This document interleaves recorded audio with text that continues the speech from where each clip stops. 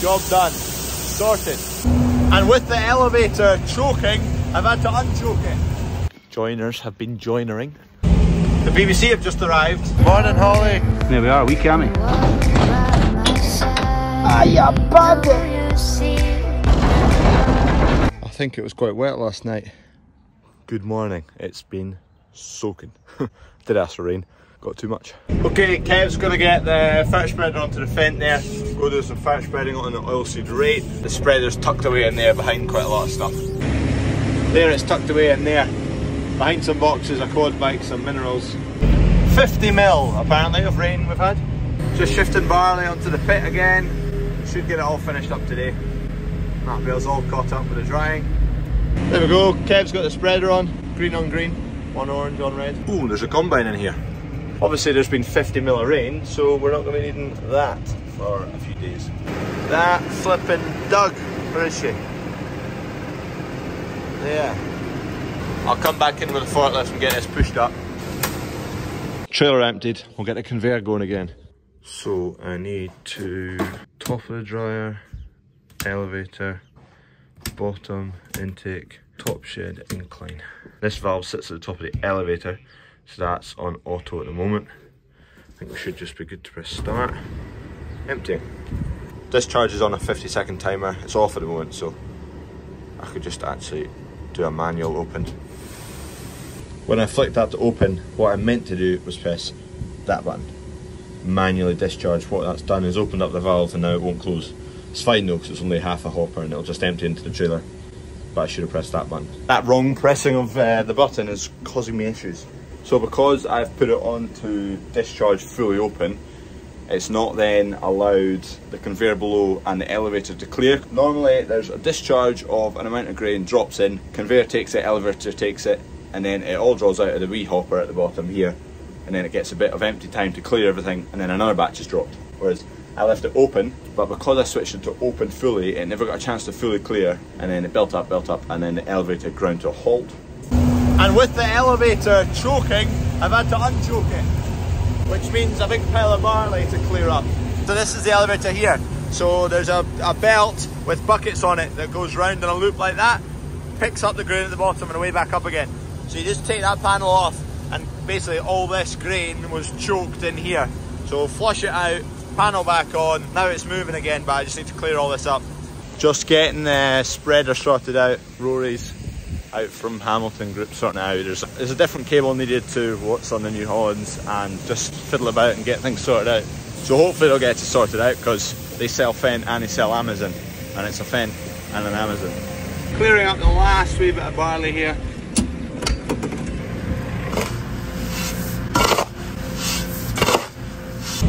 The BBC have just arrived. It'll have been on the TV already because it's going out tonight, and you won't see this video tonight. They're filming to do with like the new presidential election between, what is it, Sunak and Truss. Those two are visiting Scotland, and the BBC are doing a piece based on Scotland and what the general public think about the two options basically. But they wanted somewhere to come that's a nice backdrop, and there's general public to ask questions to. That's a lot better. Surely nowadays there's a robot that can do that. I'm sweating after that. Dryer's almost finished. It's on a cooling cycle now. It's finished drying. Probably only got 5 minutes left. Click here. Cooling 13 of 30, so it's got 17 minutes left until cooling's done. Then emptying, so I can disappear for 17 minutes and do something else. Package has arrived. Replacement bit for the grain dryer. Cut towards your chums, not your thumbs.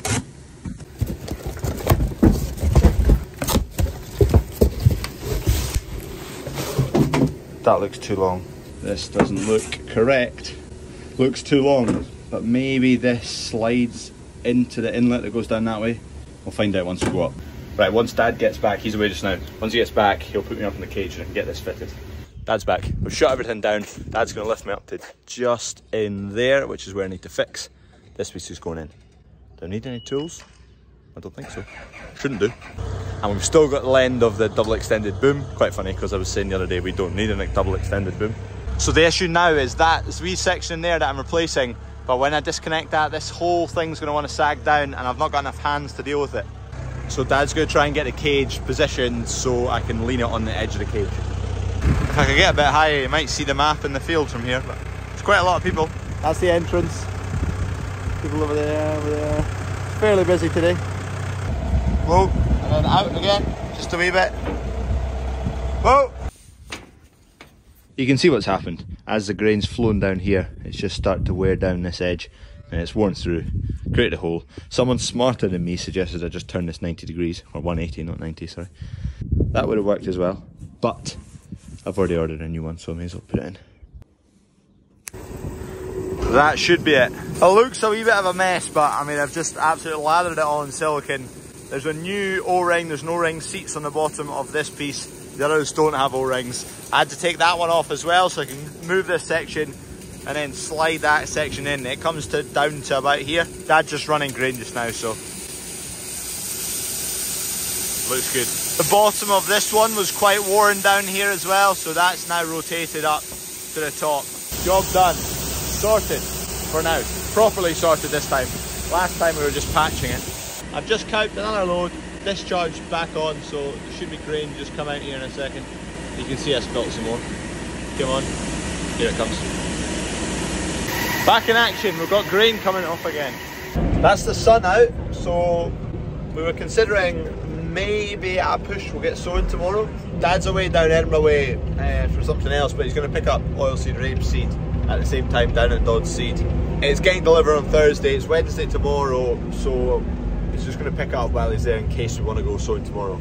There's a tiny bit there on the pit left, but that's all the seed barley dried. The next thing that we'll be cutting is exactly the same, so that's why there's still a wee bit there. Normally, if that was us done with that crop, we'd put that into the dryer, we'd grab some dry stuff, mix it in with that to make a full batch, and then dry it just slightly less than usual. All done. That off, that off, that off, that off, that off. Shut down. And that's the dryer done until we get combining again. Won't be tomorrow. Joiners have been joinering. So this is a chill. It's got an insulated floor. This is just a storeroom, and we've got more bits over here. This is just a corridor, passageway. That is going to be part of the shop. That's why it's got a dye in it, that concrete. So the concrete floors in the shop are dyed a wee bit darker, just to make it look a bit nicer, a bit neater. Corridor up here, there's going to be a ramp built here because this is at a different level to that is. And then I'm not 100% sure what that is. Still don't know. There'll definitely be a bit of a corridor in there, but I don't know whether it's going to be added store, added to kitchen because it's next to the kitchen, or added to the shop. Because this is going to be a chiller, it'd be good to be able to get potato boxes in, and don't know if this is wide enough. Is this 6 foot wide enough? 1, 2, 5, 6. By the time there's a door on there on hinges, I don't know. Anyway, I'll find out about that. The door will be better on that side because that level's built up already. If we want to get the wee forklift up to get up in there, that won't work because there's not enough room to run a ramp that way because there's a road there. Here's our Scotland editor, James Cook. The last splash of a Scottish summer. The seasons are about to change. Students are heading back to school.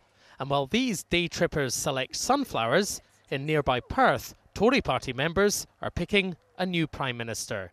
I think people are ready for someone who actually can be a strong leader. I wouldn't vote the Conservatives myself, but I think maybe it would be good to see who else could do maybe a better job or something different. We definitely need a change, I think. Everyone's ready for something different. I think the Scots in general feel a bit ignored by the UK government in general. And that's something you'd hope that whoever the new Prime Minister is, they might do something about. Hope so. Not moving towards independence, but perhaps acknowledging a bit more that Scotland has perhaps independent needs. Get the Tories out. Why? Because they're no good for Scotland. They don't care about Scotland. Never have, never will. What's the answer for Scotland then? Independence. Has been for years, always will be.